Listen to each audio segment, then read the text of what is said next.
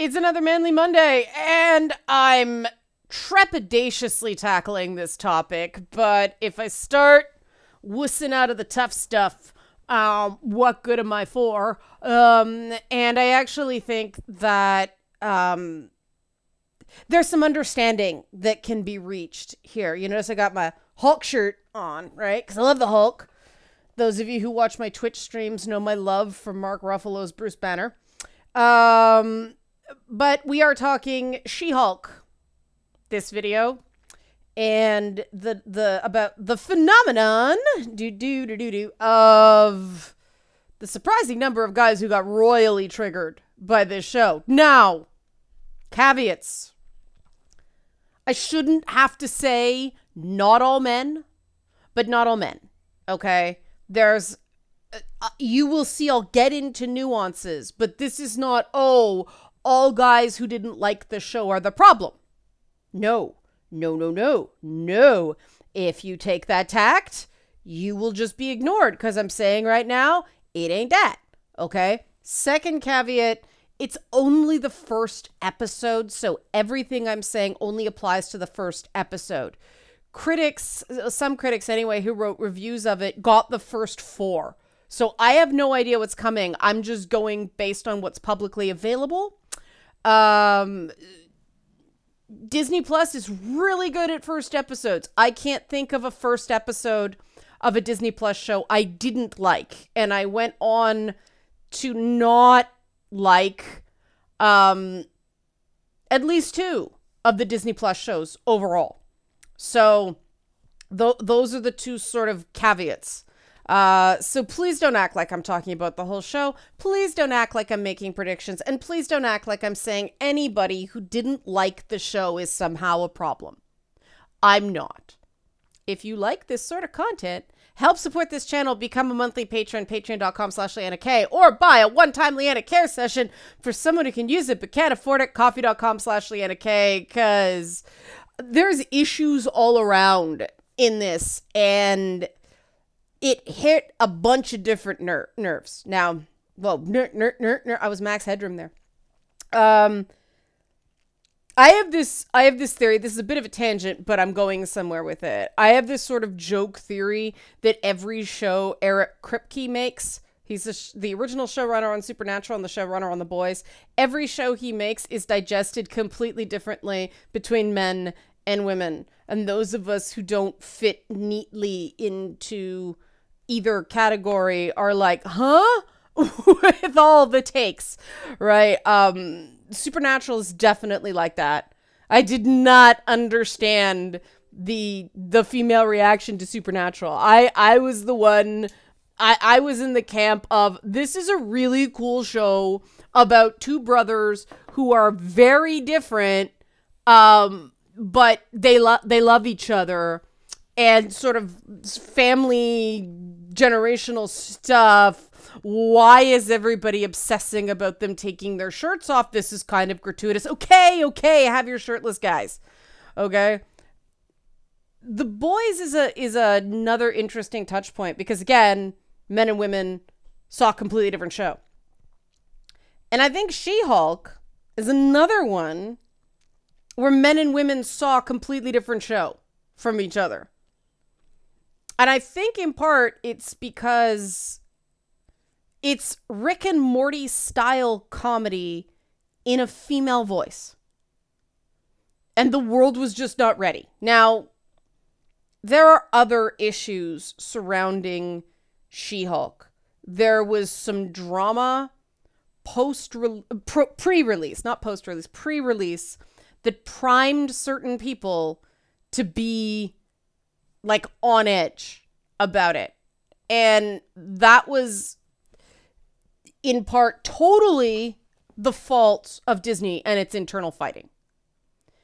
But it's also the fault of the media, who misreported the context. And okay, social media is not media. They can only control it so much. But I read actual articles written by publications that should know better, that did separate the quote about women's bodies in the CGI in She-Hulk from what I interpreted to be the original context based on the entire clip. The original context based on the entire clip was about the internal fighting at Disney. And this is not a new fight at Disney. It happened in Encanto as well, with Luisa and certain executives not wanting a muscular woman in a Disney property. And it makes sense, right, from a completely cynical point of view, that if little girls start wanting to be Luisa, Cara Dune, and She-Hulk, their incredibly profitable, princess line collapses. And they have to develop a whole bunch of other characters so that they can, mass market fast fashion identity to children, through their parents. But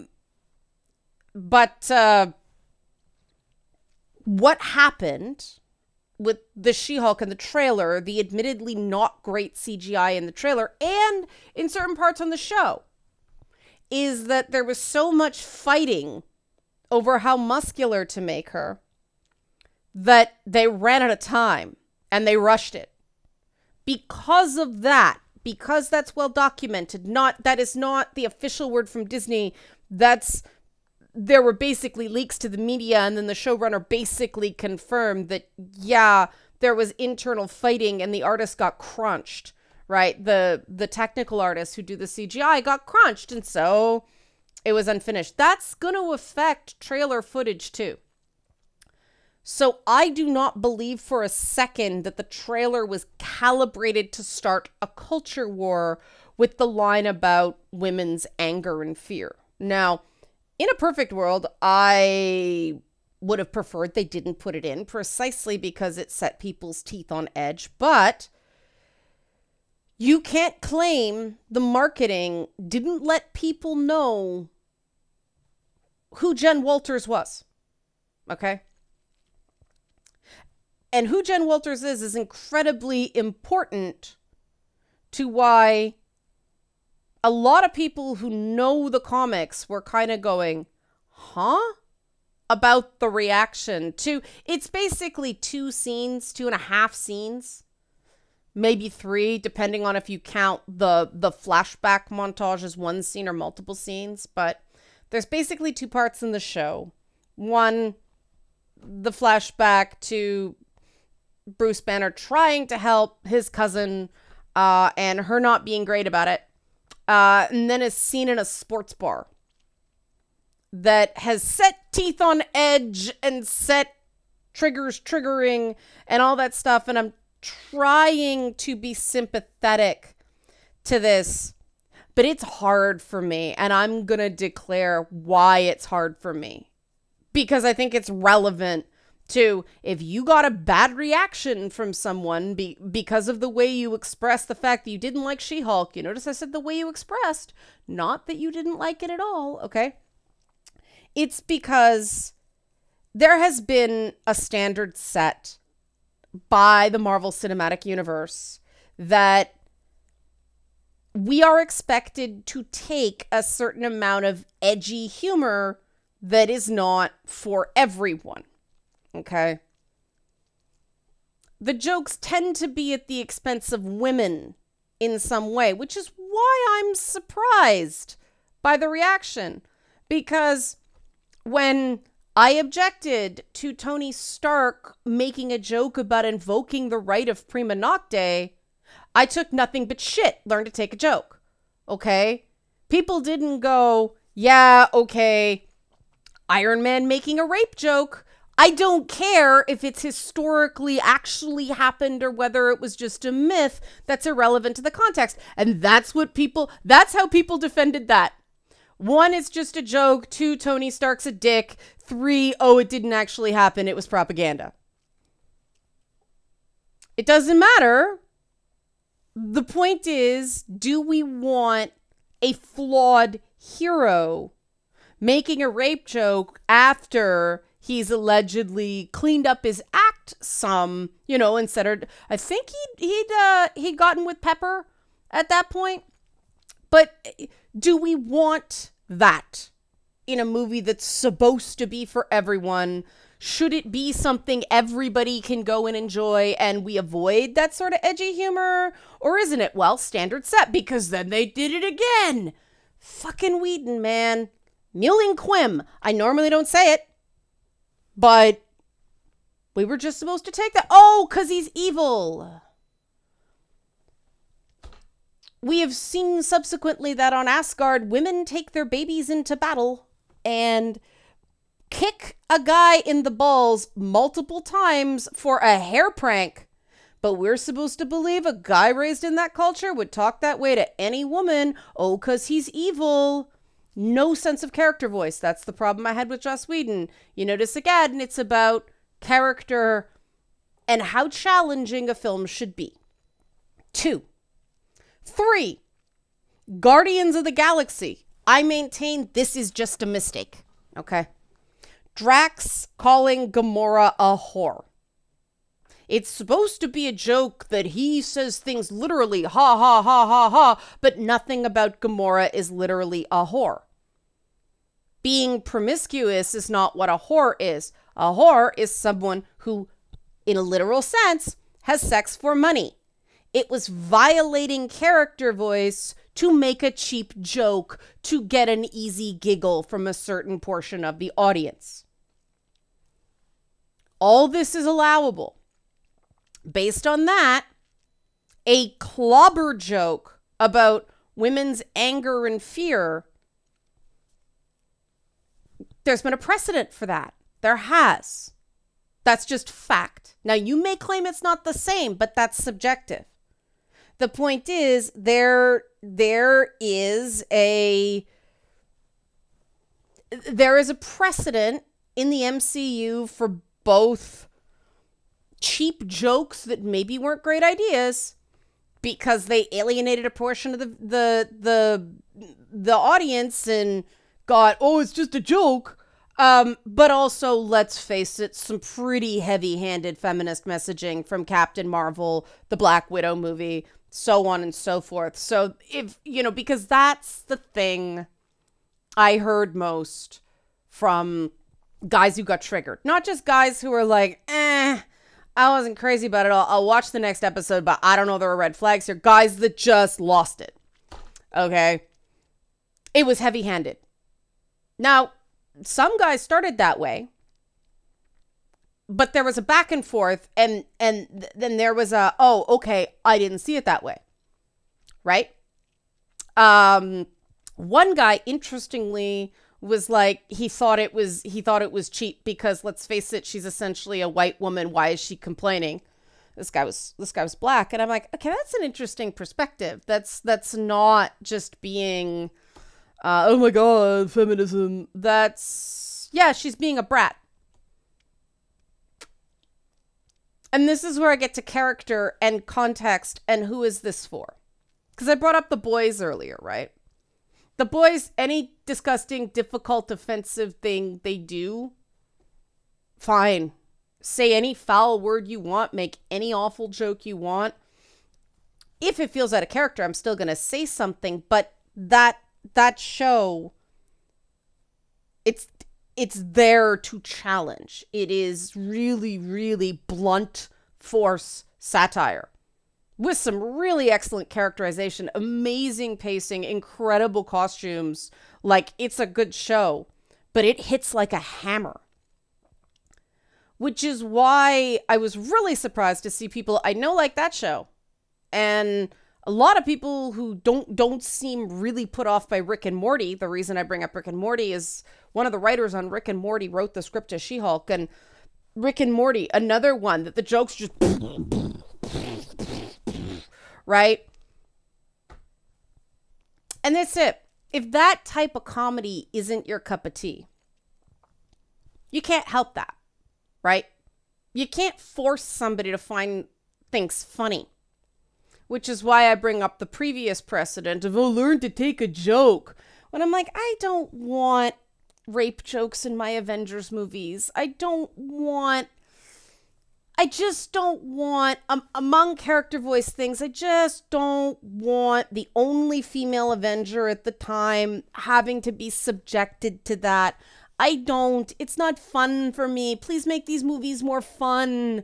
Joss Whedon, fuck you, right? Now, if you're asking me, and I'm doing this just as an empathy exercise from the people who didn't like She-Hulk, okay? Because that's not my argument for why it was a problem. My argument for why it was a problem is it violated the character. But I do get that people, as one person put it, they don't want their identity to be the enemy. I get that. Because that's how people like me felt when it's like, oh, rape joke. Awesome, Tony. Nice. That's not anti-hero territory. That's just, oh, fucking grow up. You know, but you could argue that's in character. And there are arguments for and against, right? Loki calling Natasha a mewling Quim. I argue it's not in character. Other people say, well, he was controlled by the Mind Stone. He'd been through a bunch of shit. He's angry at the fucking world. You know, all right. Arguments for and against. You can't make the same argument with Drax just because the rules of his dialogue are so rigid, right? And I argue you can't make the same argument with Jennifer Walters because Jennifer Walters is canonically a lot. This is someone with absolutely no impulse control. She says and does shocking, blunt things. I mean, in one run of the comic, she got fired from work because she photocopied her butt, her bare ass. And she's like, how'd you know it was me? It was a color copier, Jen. She's green, She-Hulk, right? So having her be blunt instrument, it may not be for you. You may not like her, but it's totally in character. And because it's totally in character, especially when she's She-Hulk, there's like Jen Walters herself is sort of a lot, but when she's She-Hulk, and you know, these scenes all happened right after she became She-Hulk, okay? She's a lot. That is the character. If you don't like that, you're just, don't watch the show because it's not for you. That is who she is. That is who she has always been. Always, always, always. She has always been a lot. Now, if you want to argue the execution, all right, fine. But all I kept hearing is it was heavy-handed. It was heavy-handed. It was heavy-handed. And I actually don't think that's the right term. I think people were emotionally affected, and what they meant is it was too blunt instrument. And yes, she's absolutely a blunt instrument. You know, some of her lines are just blunt force fucking trauma, right? It's when it's that, I'm sorry I said an unkind but true thing, and then Banner / Hulk is like, you know, an apology yet doubles down on the original point of the statement. How lawyerly of you. Ding, ding, ding. That is an indication that that is a character point, not the show saying, oh, isn't it great that Jen Walters is treating her cousin like shit? Remember I said people watch two different shows? It seemed like women saw a show that was poking fun or having fun with, like making light of some really unpleasant aspects of a certain strata of womanhood. You know, that whole dialogue of angry and fearful and, yeah, you know, I'm better at checking my anger than you because I have to do it all the time. That is how a great many women feel. And we recognize that sometimes we take that out on people who don't deserve it. Which is what she was doing there. I mean, objectively, Bruce Banner has much greater mental health problems than Jennifer Walters does. And the reason I found that whole DBT thing so funny is, you know, DBT is the therapy they give for psychiatric conditions that are notoriously difficult to treat. It's a method of therapy that is used for things previously were thought to be uncurable, right? The really serious things like borderline personality disorder and dissociative identity disorder, which Bruce Banner has. So yes, their struggles are not comparable, but she was being an asshole. Because Jennifer Walters, especially as She-Hulk, is an asshole. And she was flopping back and forth there, right? I mean, the whole scene culminates with, I have my anger under control. I have my anger under control. She finally goes She-Hulk. She didn't have her anger under control. And so women are seeing satire that's funny because it's true, and yet she expressed it obnoxiously, and men were seeing a screed. Now, who's right? Well, shouldn't the preferential view be from the group that those statements are representing and parodying? And then I started getting guys saying, it's not parody. And remember I said it's only first episode? Nobody knows. We don't know where the show is eventually going. And people scream and yell and complain about Mary Sue's, but then we give a character flaws, and that is Jennifer Walters, canonically, comics, that is her flaw. She's a freight train. She just charges forward. Do first, think later, or think never, okay? She's smart, but she's not wise. She has a complete lack of impulse control. So, she's flawed. The show's not endorsing her view any more than, you know, some of the dick moves that Rick does on Rick and Morty is endorsing his views, right? People like that in real life are awful. And then there's a scene in the sports bar, which even some of the people who backed off on the dialogue were really bothered by the sports bar scene. And I admit that really took me aback. Like, really took me aback. Because the reality is guys like that exist. Who are, hey, just being friendly, you know, to a woman who clearly doesn't want to talk to them. That doesn't mean all men are like that. There was nothing in the show that said all men are like that. Some men are. That's just fact. And if you don't want us thinking all guys just do that, maybe don't react so strongly to that depiction. And I said to one guy, this one was a very pleasant conversation. I said, look, that scene's, basically I said, it's not about the 9 guys you encounter that are perfectly fine and lovely. It's the 10th who isn't, that makes you put every guy through a filter of, is this guy gonna be a problem? And to me, again, that was dark comedy about the female experience because the whole thing in the bathroom. And yeah, that bathroom scene is going to be a bunch of stuff really lost on guys because it's a woman's bathroom. How many guys have seen the experience of a woman's bathroom? None, right? Fair. That was a sequence where they were prepared to lose people. Valid choice, right? I mean, if you didn't know what DBT therapy is, you probably didn't find that part as funny as I found it either. But, you know, you guys know I do personal narrative work with clients. I was in stitches because to me, that was like someone knew enough about it to nail the details of it, but still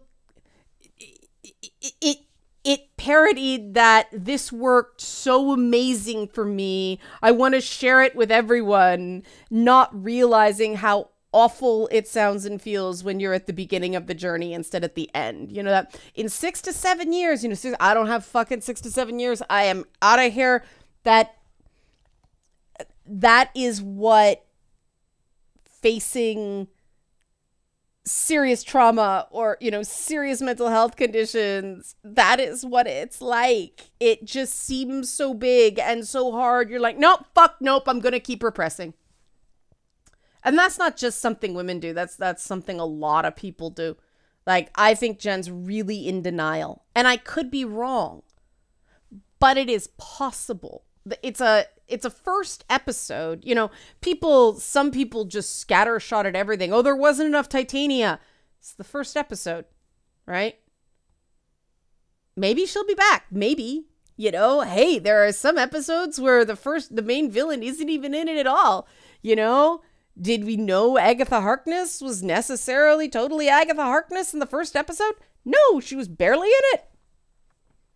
It's the first episode and it was only half an hour long. How much do you expect them to do? Other people said that not doing her origin to the letter was emasculating Bruce Banner, but the show's told from her point of view, incorporating the talking to camera elements of the breaking the fourth wall in the comics, which Jen Walters did before Deadpool. So that was a nice little detail. But if the camera is her confidant and she's unconscious, you don't see anything. But guys, how did she get to Mexico? He carried her there. Okay? And this is when, you know, you point this stuff out. If someone goes, all right, good point, no problem. If someone keeps fighting the same fight, then we got a problem.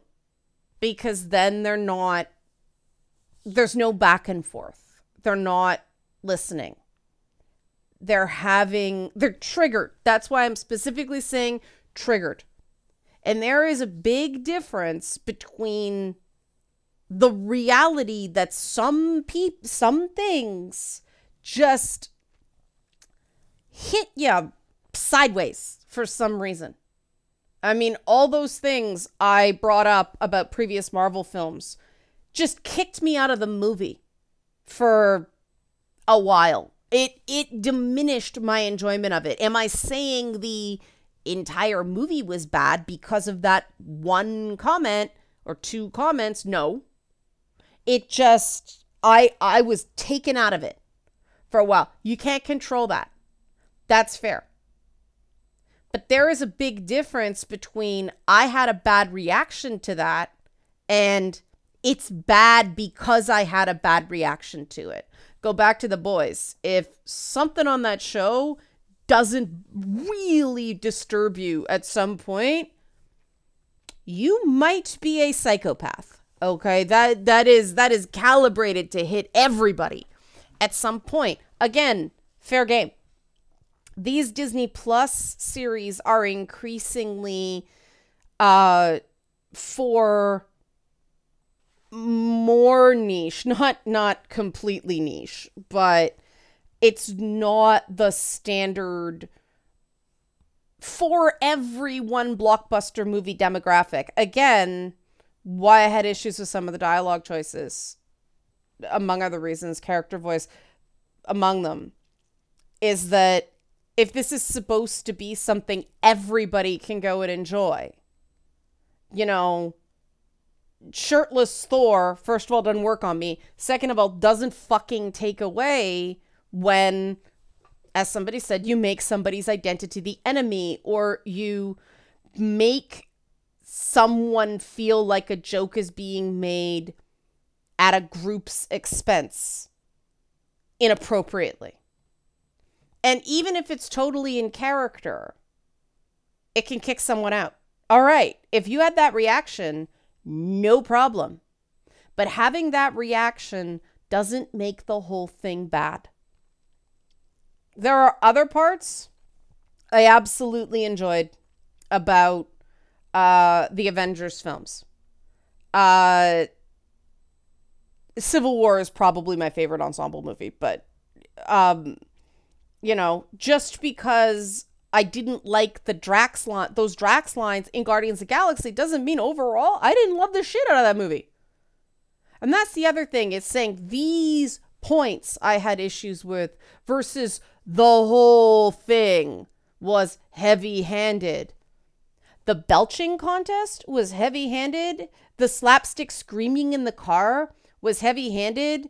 The two guys jumping into each other's arms like Scooby and Shaggy, that was heavy-handed. The ongoing Captain America, those were heavy-handed. Really? Really? And this is where we get into why this matters. And this is going to be a bit long, but hear me out. There is pent-up frustration among women. And again, this is not a moral thing. This is just a see both sides thing. If you want your side to be seen, extend that to other people. Captain Marvel wasn't the greatest movie in the world, but it did not deserve the hate it got. It was mediocre, not terrible. Okay? Kamala Khan certainly did not deserve a review bomb, right? The Black Widow movie, we can't, that was a COVID film. So, I mean, the Black Widow movie wasn't great. And it's funny because that was the one that provoked, I think, the least backlash. And it was the one that actually had patriarchy as the enemy. Even that one, I was like, oh, this is not doing Nat justice. Like, oh my God, I'm so tired of this, right? They're not the greatest things in the world. But everybody's going to like and not like certain movies. Like, I thought Eternals was terrible. I know some people who really liked it. All right. No biggie. I'm not getting pushy. I'm not getting really upset. To me, the Eternals was laughably bad, but if people liked it, just because something, is flawed or something is not high art doesn't mean it can't be enjoyable. And if people like the visuals, if people, found things about it that they liked, great.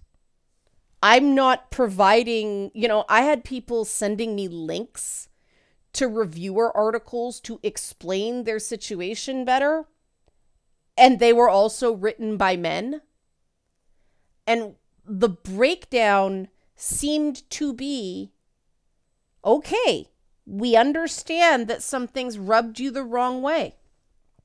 And we know that sucks. We being women. What do you think we've been sitting through up until this point? We don't expect to be 100% comfortable when something is primarily aimed at a male audience. It's not for us, so we watch around it. This is something very definitely aimed at women, just based on where they go with the comedy. So, a dissertation on why it wasn't for you doesn't change the fact that it's not for you and not everything's going to be for you. Now, like I said, some guys, especially guys who were, loyal readers of the comic, liked it, enjoyed it, because they're like, yeah, that's her. And that was the thing that I don't know what to do about it, because this is not the priming from the controversy before the show. I can't stand those because, okay, one, if you see a trailer and you don't like it, don't watch. Like, just don't. If it doesn't look good in the trailer, you don't have to see it. This isn't required viewing. But if you didn't like the trailer and then you watch the show, okay, you probably weren't going to like it going in. Stop. Just stop. If you watch something you didn't like in the trailer and you didn't like the show, what did you expect? It's not for you. It's not for you. You know, but I do think that a lot of these pre-release brouhahas do frame it so that people can't enjoy the show because they're so primed to see stuff, to see intentions and shadowy conspiracies and stuff that just, they're actually facts, not in evidence. And if my attitude is, if I know I'm going to hate someone, something, I won't watch it. I won't play it. I won't stream it, right? I gotta be open to the idea that I'm going to like it. When I used to review video games, I never took a game for review that I thought I was not gonna like. Either I was neutral on it or I was stoked. But if it was something like a Call of Duty game or, you know, it's something I actively didn't enjoy. You know, Grand Theft Auto was one I'd never review. The Sims. I'd never review The Sims. I'm not going to like it. What's the point? I'm not the fucking audience. Like, what good would my review be? What is my opinion worth? Fuck all. I'm not the people who like those games, right? My opinions on The Sims, a specific Sim game, are irrelevant. I don't like them. People do. So let someone who actually likes the stuff and understands the stuff, more to the point, review it. And that's what women, I was really surprised at the Twitter response, because normally, you know what, there are certain women I talk to a lot about this stuff because we're all big nerds. And normally we get to a point where it's not worth fucking fighting about this. Like, just whatever, let them scream. But this time, every single woman I knew was like, fuck no, not this one. Enough. This is too much.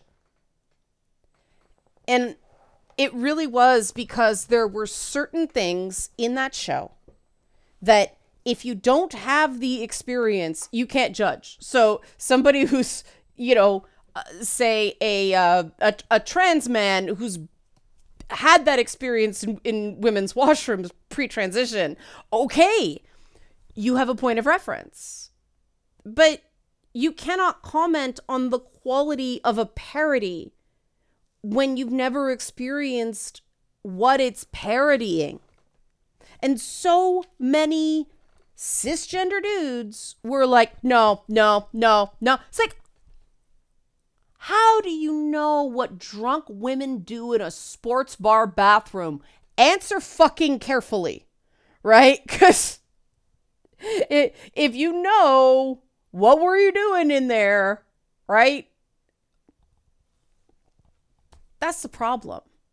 That's the problem. That's the crossed line. Not whether you liked it or not. And I'll know if people freak out. Well, you're saying I can't like... No, it's not that you didn't like it. Because like I said, if you know, I think a lot of people didn't know who wrote it. And so if you're not a fan of Rick and Morty style humor, you're probably not going to like it. Because it is very much the same... Right? To each their own. But that's not what a lot of people meant when they said heavy-handed. And again, like I said, it's the first episode. It could completely shit the bed. And if it completely shits the bed, I will be back here saying, it shit the bed. The way I did with WandaVision. But come on. This level, what was on the screen did not warrant that level of upset. Unless you insist the show was endorsing a view instead of parodying the View. And there's a much better argument for Captain Marvel in that regard. The motorcycle scene was just not well executed, right? You can't say that about She-Hulk, again, because that's who Jennifer Walters is. That's who she is. It's not an out of character comment the way I believe, and again, subjective, the lines I took issue previously within Marvel films were, right? Stephen Strange is a dick. He's a dick, right? I can't really complain about him being a dick. He's canonically a dick. You know, Spider-Man being awkward. I'm not going to complain. Oh, that's so cringe. Peter Parker's awkward. These are the characters. If you're complaining that Jen Walters is Jen Walters, that's not really a strong complaint. And the problem with that is you're not letting Jen be Jen. You're like, this is a woman speaking. Therefore, she represents all women and represents the female view. And that doesn't happen to male characters. And that's what is ironically angering about that perspective. Hopefully this makes sense. I know people will miss the point. Not all men, only the first episode. If I'm not describing you, then this isn't about you. And you know what? I shouldn't have to say this. And it's telling that I do have to say this. Help support this channel. Become a monthly patron, patreon.com/LeannaK, or buy a one-time Leanna Care session for someone who can use it but can't afford it, coffee.com/LeannaK. Thanks for watching, and please don't Hulk out in the comments section.